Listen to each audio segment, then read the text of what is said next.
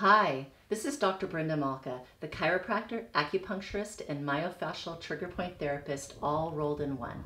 For those of you who can't get treated by your favorite therapist, I decided to start a YouTube channel addressing different pain syndromes so you can treat yourself with stretches, exercises, and self-massage at home, and hopefully get some relief.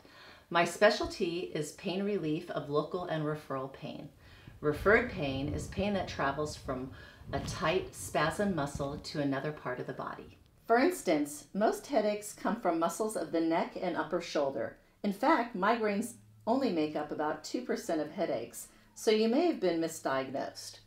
For instance, this trapezius trigger point right here, that's the one that gives that headache that feels like it's pounding on the side of your head and into your eye.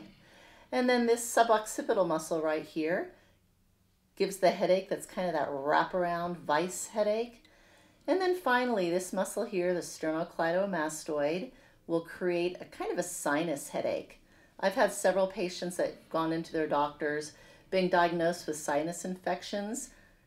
They've gone on antibiotics only to find out when they come into me that they just have trigger points in this lower neck area. Also, sciatic pain, that pain that goes down the back of the leg, is caused by a pinched nerve coming out of the spine, following through a tight piriformis muscle that then causes that radiation. Or the sciatic nerve can also be pinched as it comes out of the spine, also causing that referral pain down the back of the leg. We will be launching a new YouTube video every Friday at 3 p.m.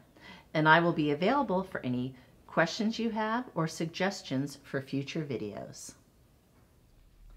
To allow me to make more videos for you in the future, please press the subscribe button, press the notification button so you don't miss a video, and press the like button, and be sure to share with your friends and family. Now I'm going to discuss the 10 tips to prevent the flu. Number 1, drink hot liquids including coffee, tea, and soups, and sip warm liquids every 20 minutes to keep your mouth moist and to bring any virus that's in your mouth to your stomach where the gastric juices can neutralize it before it gets to the lungs. Also, Chinese medicine always encourages consumption of warm foods and liquids as not to shock the system. Number 2, gargle with an antiseptic in warm water like vinegar, salt, and/or lemon juice. Number 3, shower when you get home immediately. Do not sit down and wash your clothes.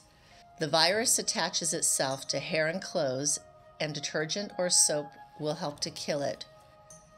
If you can't wash your clothes every day, hanging them in direct sunlight will neutralize the virus.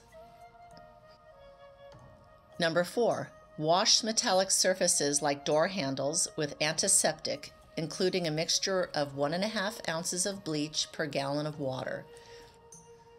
And be careful when touching handrails, door handles, and even the gas pump. Number 5, don't smoke. Smoking dries out the air passages.